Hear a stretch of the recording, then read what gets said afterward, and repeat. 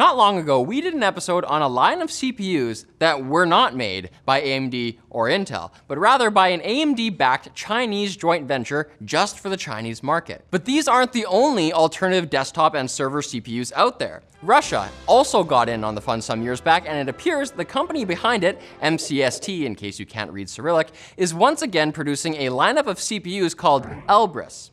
So why are they doing this, and how exactly are they different from more traditional offerings? To answer, we collaborated with our friend Dr. Ian Cuttress of AnandTech, and we'd like to give him a big thank you and a sloppy kiss for his help. And after you've done watching this video, be sure to check out his personal YouTube channel, Tech Potato, for lots of cool insights into all things hardware. So like China, Russia is interested in completely controlling the silicon that goes into its processors. They want to avoid potential backdoors from chips designed outside the country, namely AMD and Intel's, and maybe even put in a few backdoors of their own. The Russian government has put in orders for lots of Elbrus chips and is even forcing some of their own departments to use them. But other than being Russia-controlled, what makes them distinct? Well, probably the biggest thing is that they're designed using a VLIW, or Very Long Instruction Word architecture. Don't you just love how engineers name things? Anyways, what this means is that when you write a program for an Elbrus chip, you pack several operations into one instruction, meaning the way that CPU runs is more parallel than your average x86 core that's probably sitting on your desktop or laptop right now.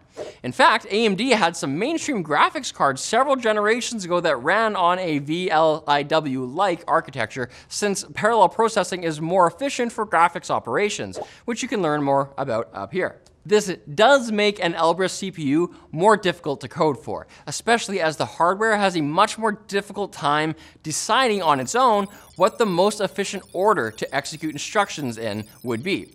This is called out-of-order processing, a key feature of virtually all modern x86 CPUs. It also means that general performance for something like just running an operating system isn't as good as what you'd get on a modern x86 chip. Although Elbrus can run x86-based OSs and programs through hardware translation, you're only looking at performance of about 80% of what you get with a comparable x86 processor, and that's best case. But they're designed this way for a couple of reasons. One, a chip that's hard to code for ultimately gives Russia more control over its own hardware.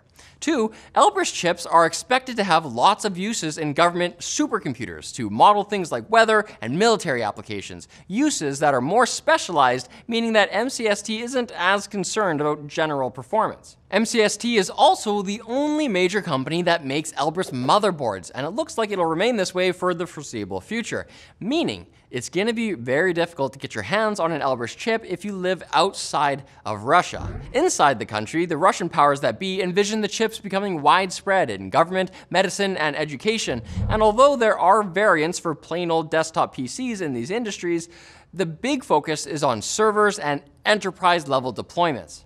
And since they're not trying to really compete with AMD and Intel in the traditional sense, Russia looks like it will be fine with the process nodes being a little behind.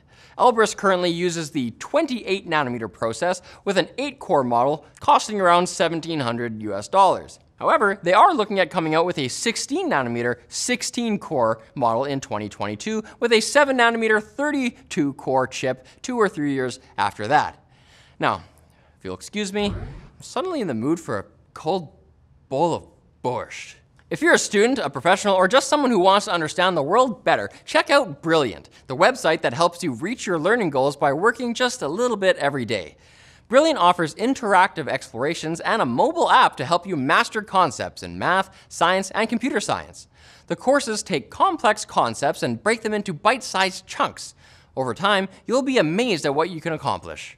We suggest checking out their Mathematical Fundamentals course, which has been redesigned with interactive features to help you with the foundational concepts behind algebra, number theory, and logic, which make it a great resource for STEM students. The first 200 people to head to brilliant.org/techwiki will get 20% off an annual subscription, so go there now, smarty pants, and become even smartier. So thanks for watching, guys. If you like this video, give it a thumbs up, hit subscribe, like why not, and hit us up in the comment section with your suggestions for topics that we should cover in the future.